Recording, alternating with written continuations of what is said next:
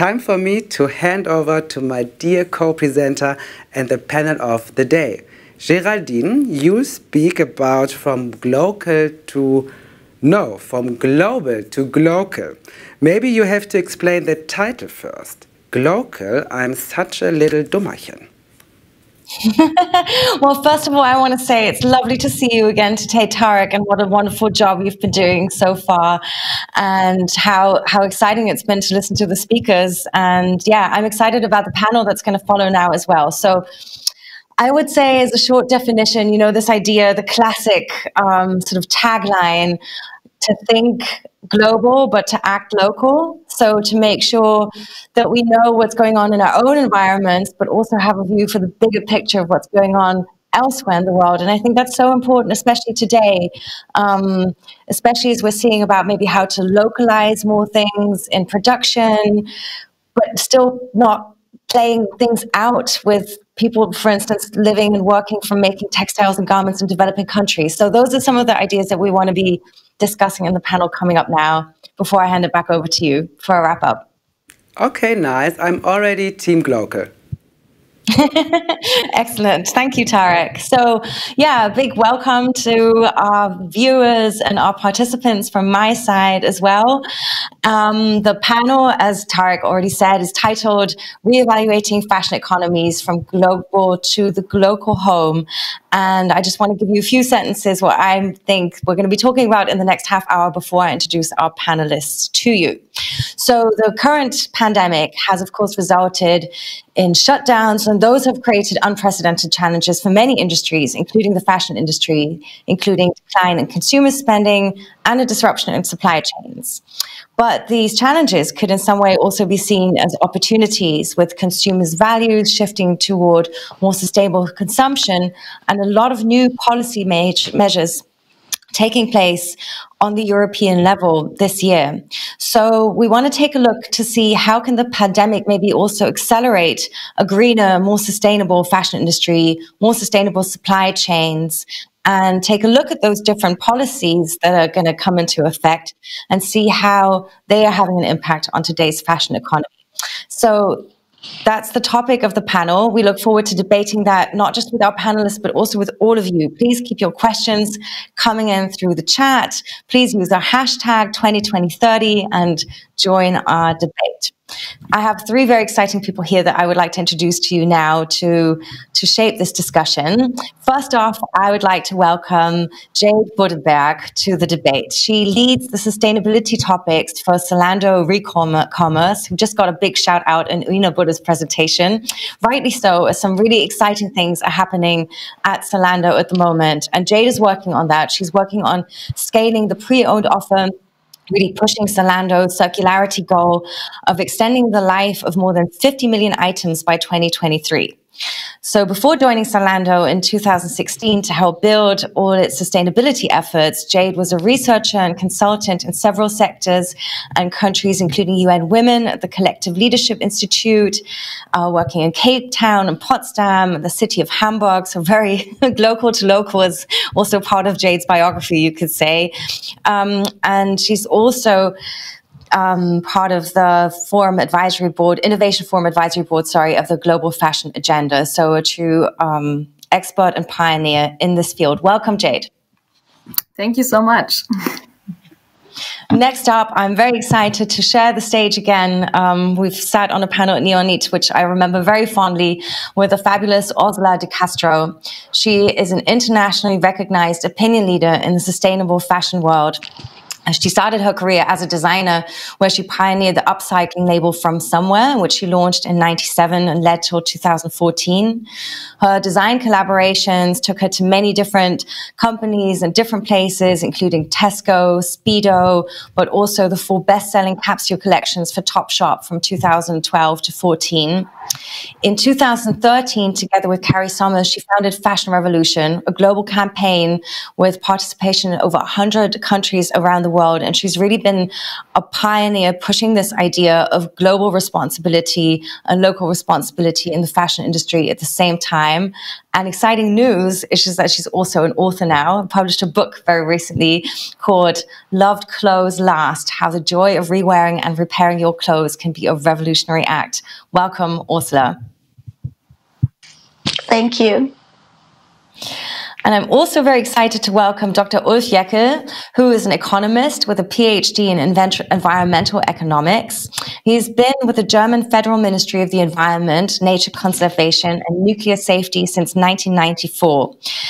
At present, at the Federal Ministry, he heads the division Sustainable Consumption, Environmental Product Policy, and he's also the co-lead of the United Nations Programme on Consumer Information for Sustainability and represents Germany in various national and international bodies. Welcome, Ulf.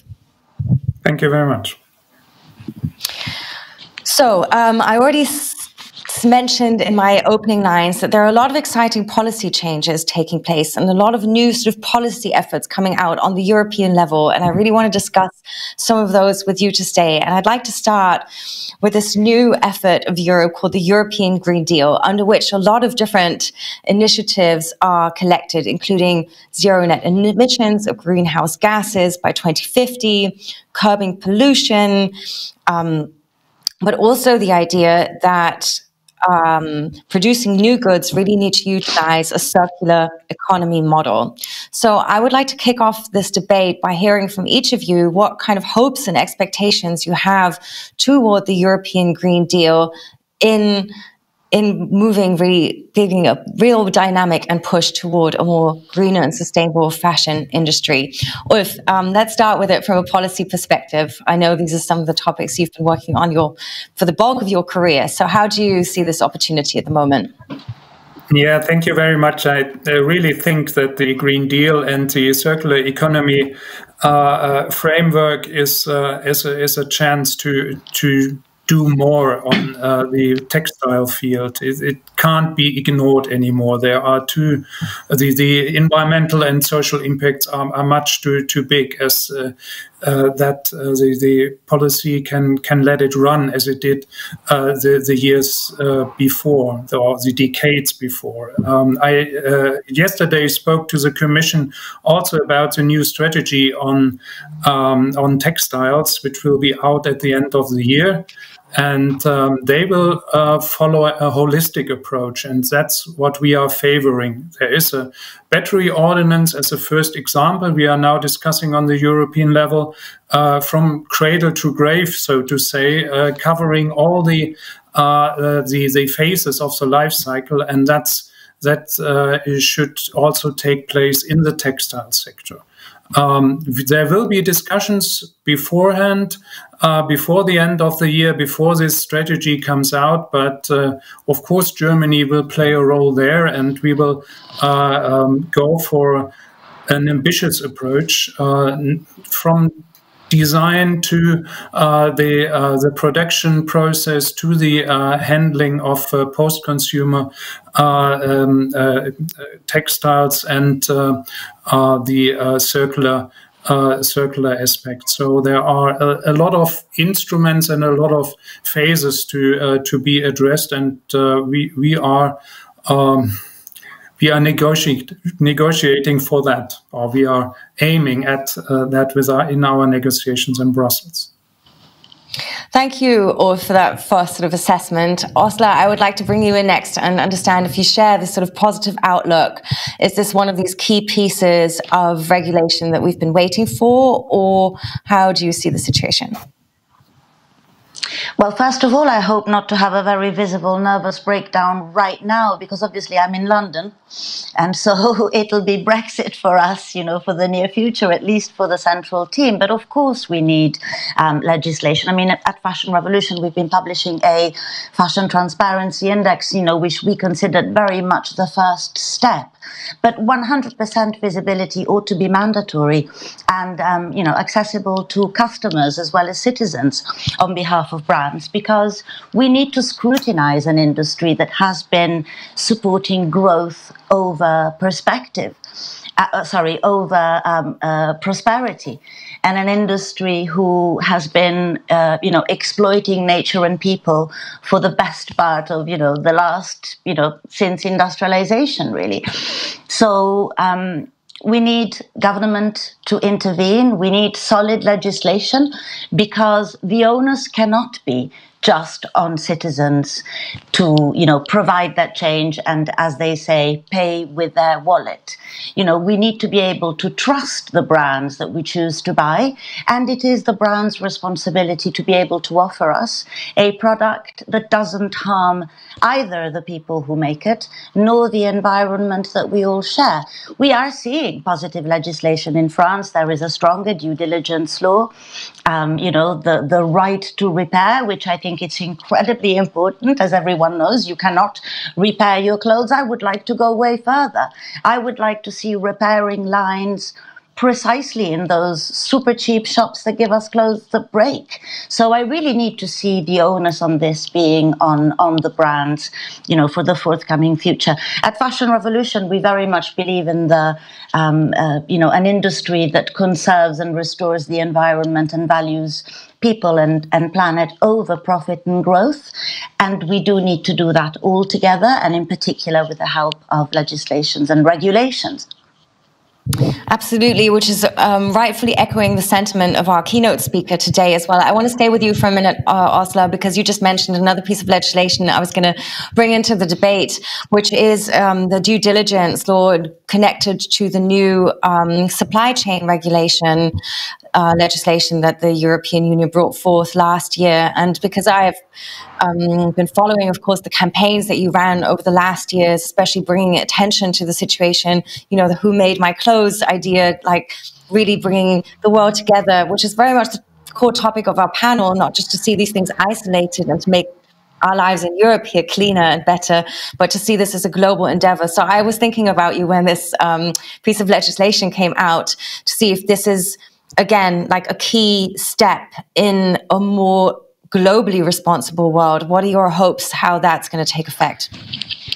Well, you see, the glocal thing that you mentioned makes a lot of sense to me. I'm Italian, and I was brought up in many ways in pockets of a fashion industry that worked, that was dignified, that was efficient. And yet, in my 20 years as a designer and then curator and then campaigner, I've seen the opposite. I've seen us, exporting, as well as all of the knowledge and the know-how.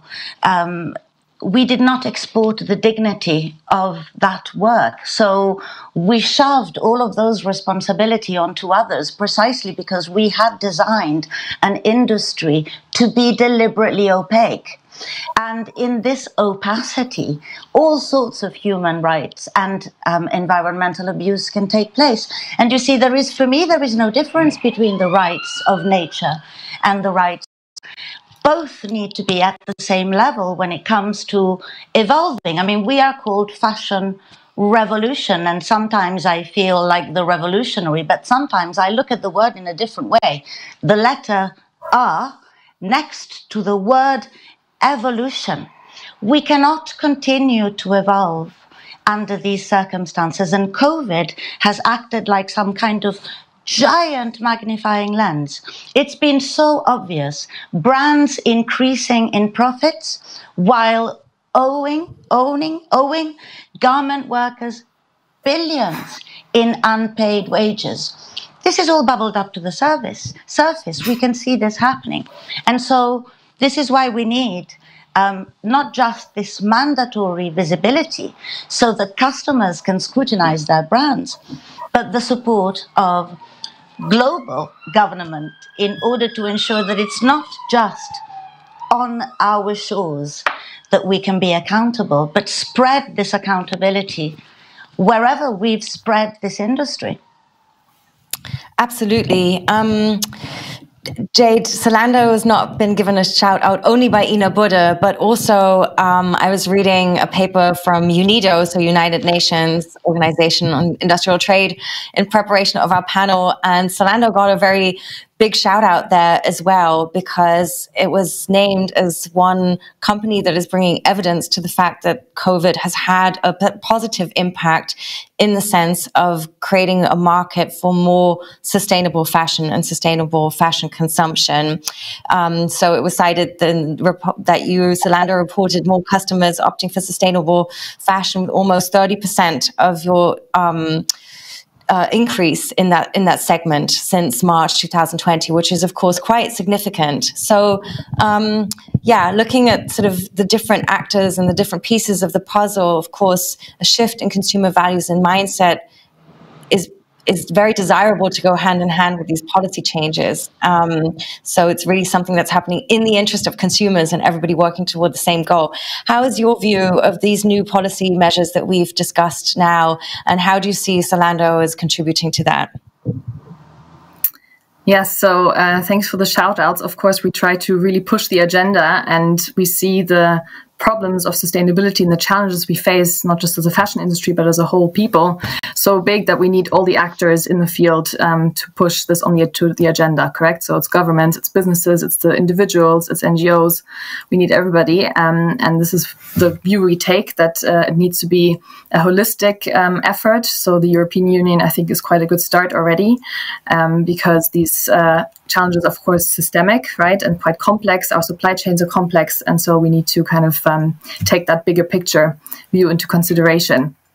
I am also hopeful because, as Ursula said, this crisis has been a magnifying glass on many of these issues. And so it's becoming really an awareness-raising year this year to also put those insights now into action, right? So this is where we kind of really encourage and like to see these initiatives on the policy agenda, but also just when we speak to our customers, to know that they, care about what's happening and they want to do better, they want to do more.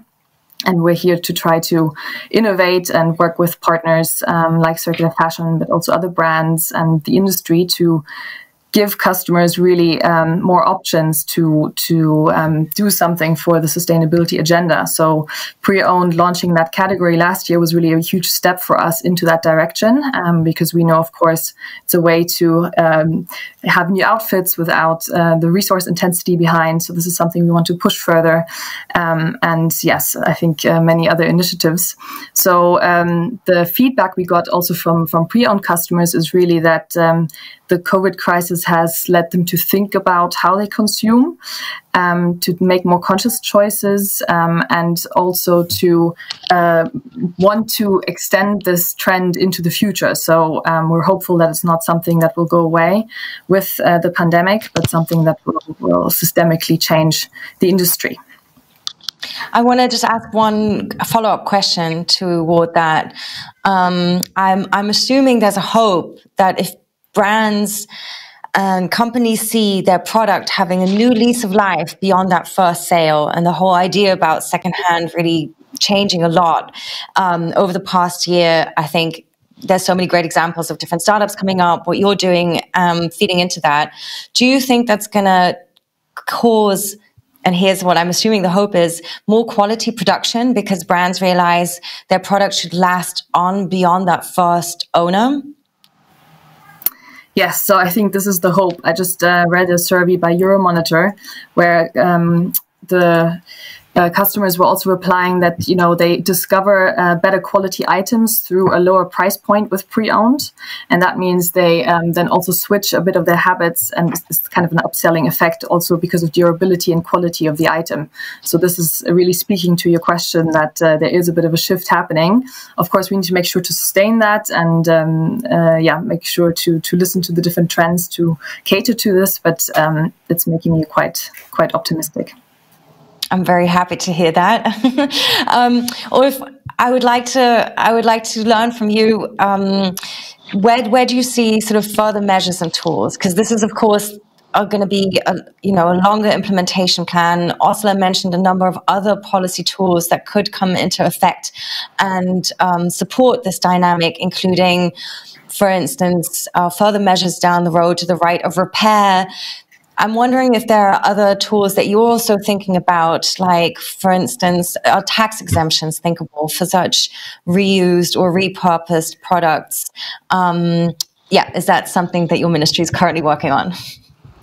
I think yes, we want to raise the level playing field, to have the companies doing something and working on sustainability get rewarded for that, which is so far not really the case. Yes, there are other instruments like, for example, sustainable public procurement. We got a target of procuring 50% of sustainable clothing, sustainable textiles in our federal government. We will not meet that target in 2020, but we have now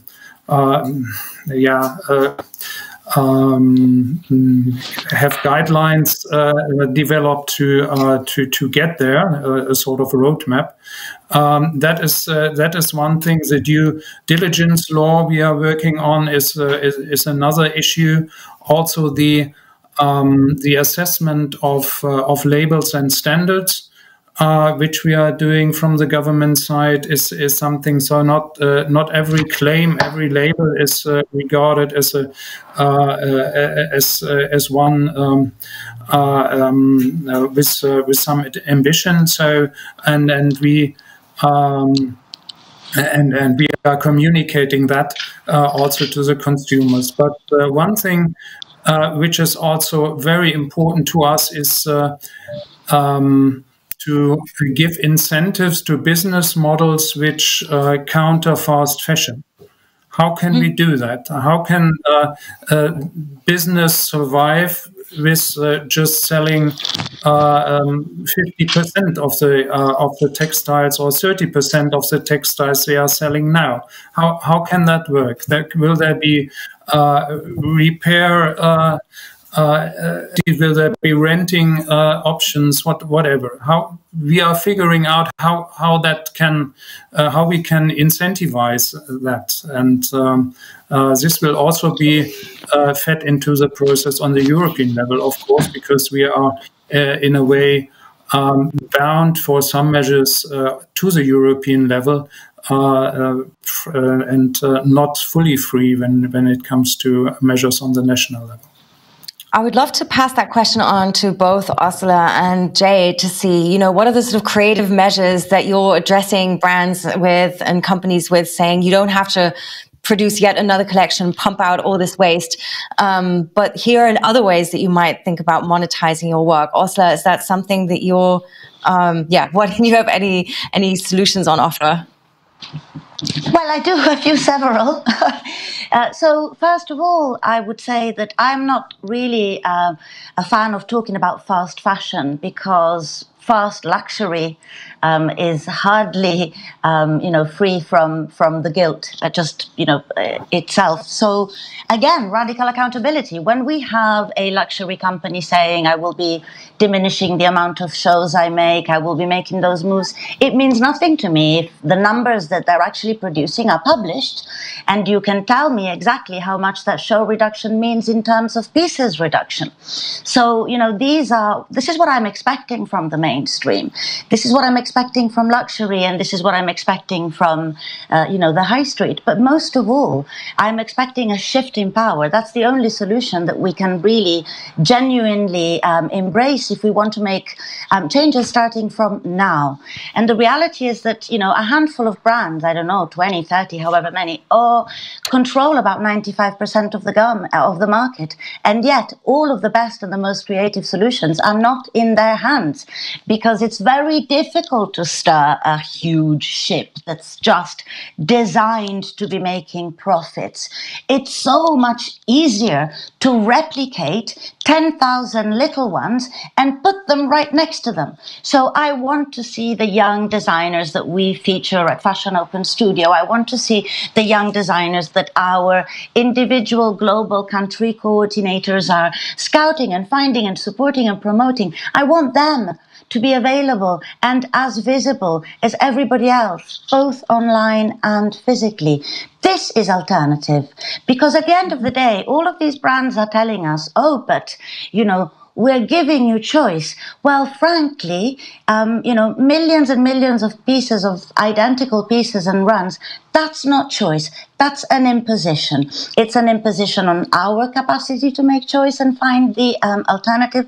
It's an imposition on our planet, and it's an imposition on the people who make those clothes. So to really find solutions, we need to redress this balance. This industry is just as inefficient as it is exploitative. So those would be my solutions, to really give visibility to everything that we've got that is alternative. And the other one is, as I said before, responsibility. The cheaper the clothes you sell me, the more the onus to mend them is on you. I want mending stations in every supermarket. I want mending stations online. Great respect, Zalando, that you will be selling second-hand clothes, but where's your repair system when your clothes break down? When can we teach 16 and 17-year-old that what they buy is precious because it's theirs, and when it breaks, it doesn't mean that you buy another one. The whole joy of it is repairing it. And so really, repairing clothes and repairing systems. I'll pass that straight over to you, Jade. Yes, I have to say personally, I don't take so much joy in repairing, but there's definitely ways to offer people the choice to get that done, right? So this is something we're definitely looking into, at least providing information on how that can be done, and also working with partners to inspire users to look into that and also learn more. I think curiosity is also something that will play on our side for this. So the question about, you know, what are the solutions here? I can give 2 examples where I see a lot of innovation happening that can have really a systemic effect. So, you know, Zalando is a platform. We work with over 2,000 brand partners, and we really see that we have the responsibility and role there to collaborate to really push the agenda further. So one example of this was the Small Steps, Big Impact campaign, where I really enjoyed the designers of different brands come together and share best practices of how to design items with circular principles, right? To make them last longer, to use materials that may be already recycled, etc. And that knowledge building, I think, had a really profound effect, which will reach far beyond this collection. So this is something that I would definitely always encourage to think about design first.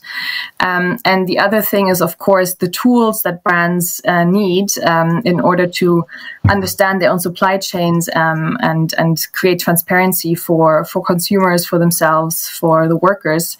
And there we are an early partner of the Fashion for Good Accelerator, has a lot of promising innovations come through, may it be technologies around blockchain or tracing DNA. So there's a lot of good examples there that will definitely shape our future into a promising one.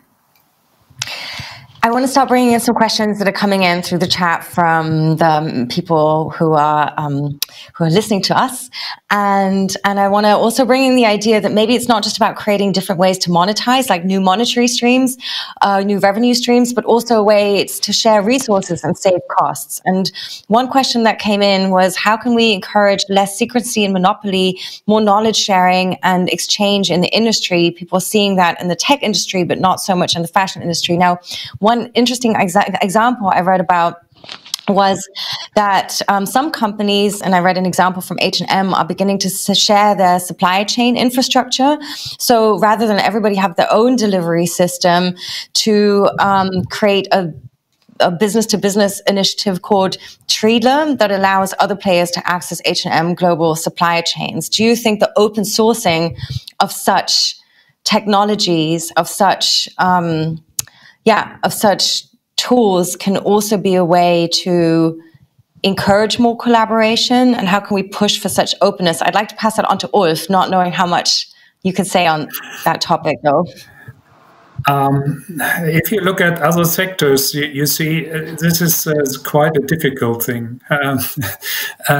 Yes, there are collaborations, cooperations. When you think of packaging, for example, they had to cooperate because they were forced to in setting up a system for recycling and collecting of packaging waste. And I think here, at least in the post-consumer area, this would make a lot of sense, and having their extended producer responsibility in the area of design and in the area of sourcing of material. The experience shows that it's rather difficult. So it'd be interesting to see how those small industry initiatives maybe develop also, and how can they be encouraged in the future. I want us to stay on the H&M example for one quick question that I also want to ask you, Ulf, because we have a lot of quirks, of course, in all countries, but also in Germany when it comes to sort of prioritizing some policies over others. And I heard that some companies, again, example H&M, that have tried to sort of be more circular and collect their old garments when they're worn. I'm sure that, you know, from a consumer perspective, a lot of people realize, oh, look, there's a box now. I can throw my old H&M clothes in there when I go shopping at H&M. That actually caused some conflict with local garbage facilities, saying it is their job to collect such items and not H&M's. How can we get rid of sort of such quirks that are maybe hindering innovation in the sector? Yeah, I think the situation at the moment is that there are too many used clothes on the market, and there are enough for these charity organizations and also for others. The problem of reusing the material is the mix of fibers we have there. So if we could incentivize industry to have, so to say, one fiber clothing, which is easier to recycle, that would also help. And also would it help if we could set some recycled content targets, so that there is a real incentive or a need to recycle. I don't know what H&M is doing with the clothes, and I know from some of the charity organizations that they got so many clothing that they are not taking them anymore, because their warehouses are full with that, or their stock is too full. And we're going to squeeze in one last question to you as well, because we often live with conflicting policy interests, and we're seeing that right now during the pandemic as well. We're talking about an FFP2 mask directive now in Germany, and the keynote speaker today made another plea for make your own mask, put an FFP2 filter in it. I myself belong to the category of people who bought reusable masks with FFP2 filters. And of course now, it's so understandable that the pandemic would override any of such ideas around not being wasteful with materials. But can we not, even under the circumstances we are in right now, make sure that sustainability and environmental priorities are always built in, even when it comes to dealing with COVID as a priority? I think we are in a different position now than before the pandemic. People are more aware of these things, and also policy is more aware. And I think the acceptance of some more hard measures, so to say, has grown. It's hard to say how it will look like after the pandemic, but I don't think that we will get to the status which we had before. So something will be left, and then I think sustainability will be one of the winners and not the losers of this time now. I think we all share that hope. Yeah, a shared hope. Let me squeeze in two more questions that came in from the participants. Maybe over to Orsola again. The question came in saying, we're experiencing this huge craft revival during the lockdown, and it seems like every Generation Z person is busy on TikTok watching craft tips. Do you think this is like, always this idea like the next generation is going to fix it? Is that though? something that, you know, without wanting to push all the responsibility onto the next generation, you see as a different like shift in mindset happening right now? Yes, I do see a shift in mindset, but I also believe that the information is here and it's available. So it's a shame that this generation hasn't decided to take up on it and do more and putting the kind of, you know, the onus on our children, whom we should be protecting and defending rather than, you know, shoving into the front line. I tell you what is exciting me, though, about this generation, and in particular what happened this year, and this is Black Lives Matter. Because for the first time, I am the mother of 4 children and the grandmother of 2. So I talk with you know, I know them and all of their friends. And what I've seen is this huge shift whereby the new generation is looking at us parents, at their teachers at school, at their government, their peers and their museums even, and saying, you've taught me wrong. You've not showed me the truth. And I will inform myself and learn. Therefore, I could do better. That's a fundamental shift because, you know, particularly when we talk about fashion, we talk about slow fashion, but we still buy fast. Even if we're buying a sustainable brand, we're still just buying fast. The point is that what COVID, I think, will leave us with, and this is this interest in craft, is understanding that your time can be used differently in relation to fashion. So whether it is learning a new skill, whether it is learning about the culture that originally created that skill and wanting to protect that culture and that community as well. But the thought of buying with a different set of principles in mind or creating with a different set of principles in mind. So if you're buying, don't just buy for size, buy also how to fit your principle. Looking for the perfect color, don't just look at the shade, look at the ingredients with which it was made. So this understanding from future generations that in order to make those shifts, we need to first become informed and find new places where to reach that information. To me, this is exciting. It's opening the door to a more political generation. Lots of shared hope in this panel. I want to pass one last question that came in through the chat over to you, Jade, which was about greenwashing in the industry and really sort of sorting out those companies actually leading the way and some just putting a label on it. How do you go about that with the customers and with the clients that you work with and the different brands that you work as well, avoiding greenwashing effects? Yeah, no, I share Ursula's excitement about information and also the thirst for understanding the challenges better so that then me, myself, or everybody, all the customers can make better choices. So I know many are concerned about greenwashing. The one thing I would always first like to stress is that every step into the right direction is a good step, right? And of course, the standards we use to judge should be high. But I think often we also just need to kind of acknowledge that there's no one-size-fits-all solution that will be the silver bullet. And I know when talking to customers, they also understand that. And they know that, especially for big companies, taking a big step means also having a big impact. So this is, I think, a collaborative journey together, and they understand that. The standard that of course, it's always hard to judge if you don't have a common standard in the industry, right? Which is why we're working with the Sustainable Apparel Coalition, for example, on the HIG Index, which is, supposed to be a cohesive way to collect data and then to also make that data comparable. And we're trying to work with brands and also our innovation department to see how we can then make that data available to customers more and inform everybody on what you care about for water consumption, for example, or other issues that might be dear to people's hearts. And we'll keep on doing this. But unfortunately, right now, we don't have this standard completely figured out. So we'll take it step by step and continue on this journey. I'd like to thank you all so much. I would like to say, there's lots to do, but there is reason for hope. All these policy measures coming into play, from supply chain to circular economy. And it's also very exciting to have a panel with the activist side, the industry side, and the policy side, so sort of united in, I think, the direction we need to take. So thank you all very much for your time today. I have to squeeze in saying, Ursula, I love your wallpaper. It's so beautiful.